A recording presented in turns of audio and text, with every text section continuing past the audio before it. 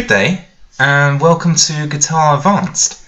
This is a follow-up from the Guitar Basics series that will get you well on your way to becoming just like Jimi Hendrix or that other guy from Guns N' Roses. I can't remember his name. So in this series we will be going through one of these again. This, if you remember, is a triangle piece. I don't know if you can see it there. And what we're going to do is go through other techniques that you can use with this triangle piece besides the guitar tapping that, if you remember, I taught you in Guitar Basics not so long ago. Right, so what you need to do is to put the triangle piece into your other hand, just like this. Yeah. And you will need to put the triangle piece in between your thumb, which is this one here, and your first finger, which is also, I believe that's called the index finger, so I made a slight mistake in the previous tutorial on Guitar Basics, but not to worry, we all live and learn, you know. So yeah, you just put it in between. It can be a bit tricky, but yeah, like this. And then this will be the correct technique that you need to start strumming on the guitar. Okay, and you just need to start getting used to strumming, so just practice at home.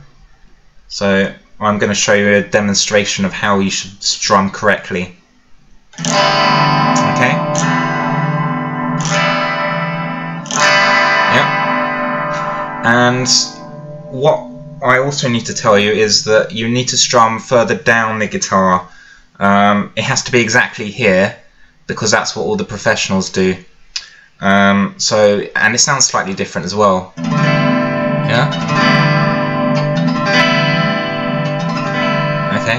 And you may not have noticed this, but you can also strum the opposite direction. Ooh, it's a different sound there.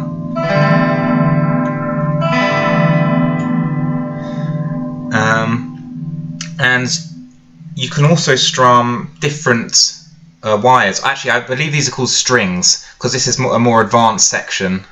We will be calling them strings from now on. I think that's what they're called, not wires. So that's another mistake. Whoops. So just start strumming individual wires.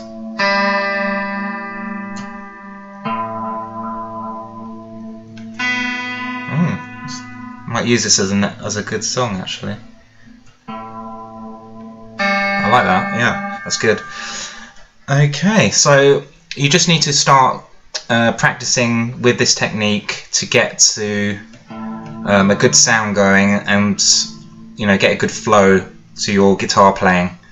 And once you get that, then we can start moving on to the next part, which will be next week sometime. So I look forward to seeing you guys on that video.